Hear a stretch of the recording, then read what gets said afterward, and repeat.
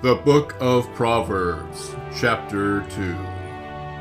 My son, if thou wilt receive my words, and hide my commandments with thee, so that thou incline thine ear unto wisdom, and apply thine heart to understanding.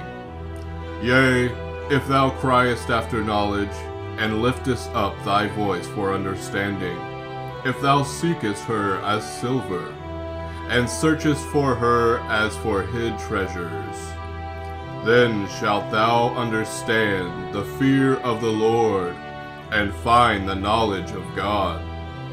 For the Lord giveth wisdom, out of his mouth cometh knowledge and understanding. He layeth up sound wisdom for the righteous.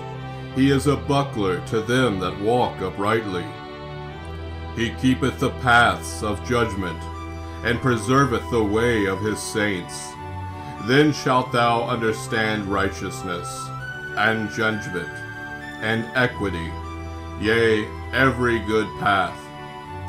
When wisdom entereth into thine heart, and knowledge is pleasant unto thy soul, discretion shall preserve thee, understanding shall keep thee, to deliver thee from the way of the evil man, from the man that speaketh froward things, who leave the paths of uprightness, to walk in the ways of darkness, who rejoice to do evil, and delight in the frowardness of the wicked, whose ways are crooked, and they froward in their paths, to deliver thee from the strange woman, even from the stranger which flattereth with her words, which forsaketh the guide of her youth, and forgetteth the covenant of her God. For her house inclineth unto death, and her paths unto the dead. None that go unto her return again, neither take they hold of the paths of life. That thou mayest walk in the way of good men, and keep the paths of the righteous.